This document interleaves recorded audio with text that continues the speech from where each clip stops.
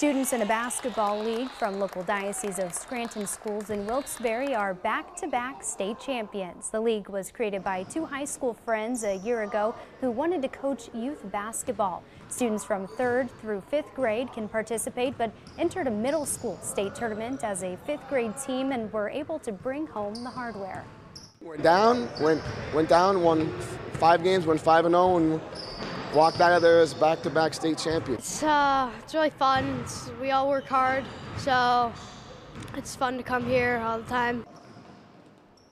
There are different leagues throughout NEPA to move toward the championship game at Penn State, Maine. The players tell us they're ready to get back to work and go for the state title again next year.